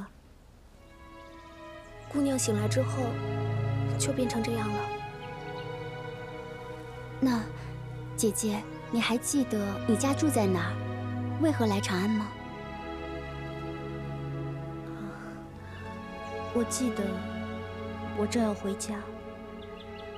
我家在很远很远的地方。至于我为什么来长安，我不记得了。姐姐，你不要担心，我家哥哥是个很好的人，他一定可以帮你治好病的。你们家哥哥是谁？我什么都不记得了。你又是谁？我可不可以谁都不见？我现在要回家，我要回家！姑娘，姐姐，放开我！姐，放开我！皇后娘娘，皇后娘娘，你没事？胆敢对皇后娘娘无礼，你不要命了！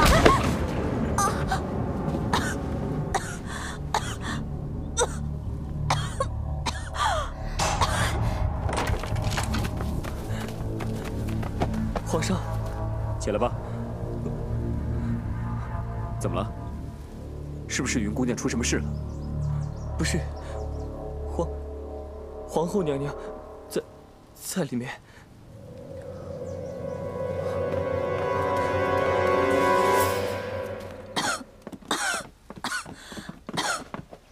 你怎么了？快传太医！喂，到底怎么回事？请皇上恕罪。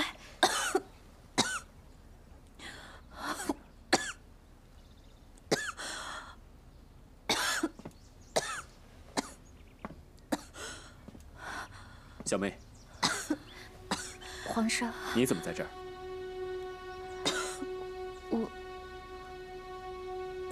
阿紫，扶皇后回去休息。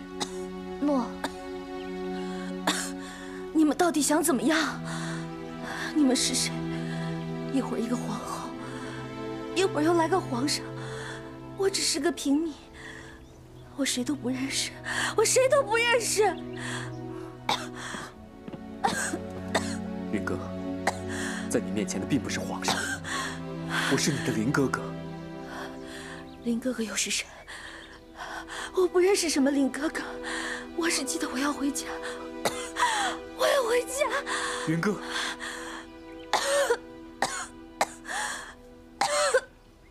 有此等事，只是失去部分记忆，可有办法医治？微臣定当尽全力为云姑娘治疗，只是恼为元神之父，微臣也不敢夸口欺瞒皇上。微臣虽然不敢保证云姑娘何时能够恢复记忆，但是云姑娘目前脉象平稳，身体在逐渐恢复当中，皇上大可以放心。你是说云哥的性命无忧？皇上，只要云姑娘的性命可以保住，任何事情都可以从长计议。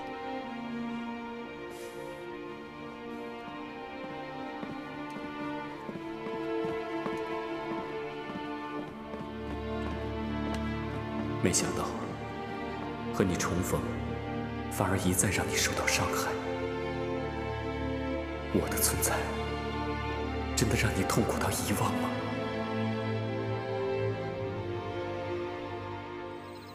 谁让你推云姐姐的？你岂不是害我被皇帝哥哥误会？小的也是为皇后娘娘设想啊，得让那位姑娘明白尊卑的道理。本宫都没说什么，轮得到你开口？你何时变得如此张狂？皇后娘娘开恩，皇后娘娘开恩呐！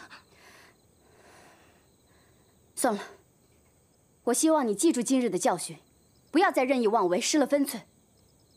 下去吧。诺。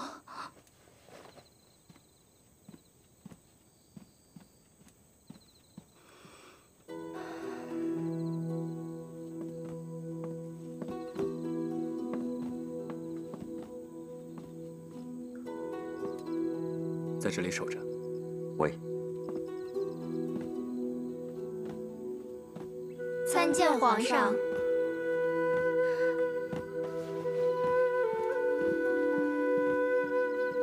参见皇上。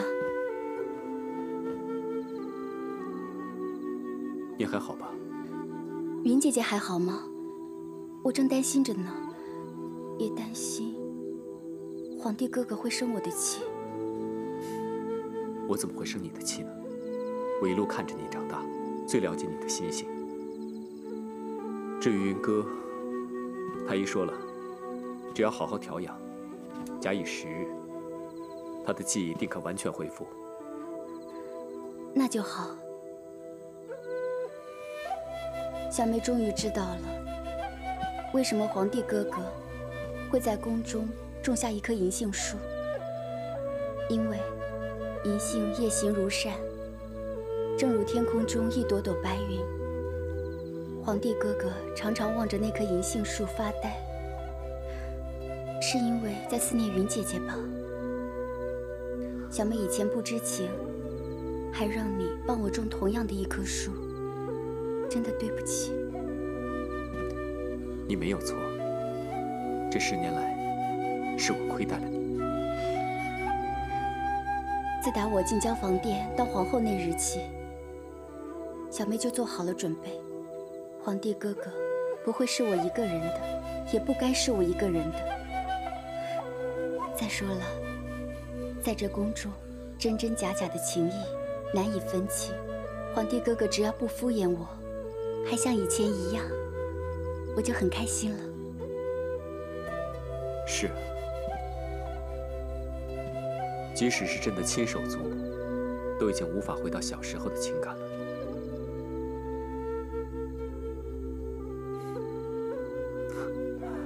倒是和你在一起，还跟小时候一样，真是难能可贵。我会好好珍惜的。我希望云姐姐能赶快好起来，这样皇帝哥哥有了云姐姐的陪伴，就不会再感到孤单了。我衷心希望皇帝哥哥能够快乐。谢谢你，小梅。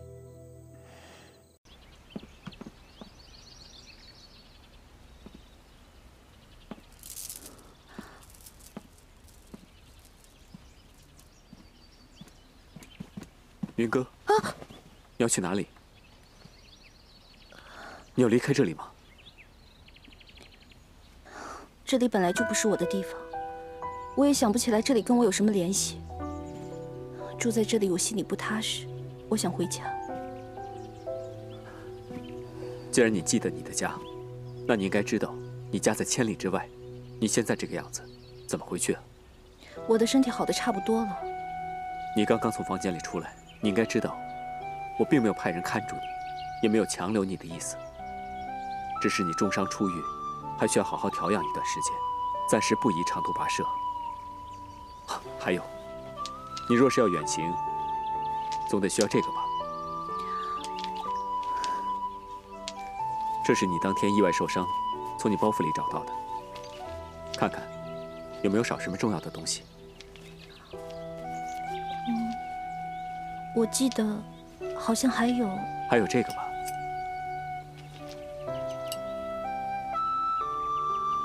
这是昔日我打赏给你的，只可惜我当时不知道，你就在咫尺之距。这是当日我做菜的时候，皇上赏给我的。那你就是皇上，当今皇上。我跟你说过，在你面前我不是皇上，我是你的林哥哥。可我不记得有什么林哥哥，我也不记得我们是怎么认识的。没关系，你要是觉得痛苦，我不会强迫你去想的。我只想让你知道，我们并不是陌生人，我也不是坏人。在你身体完全恢复之前，我希望你留在这里好好的调养，不要再像今天这样偷偷的走了，答应我好吗？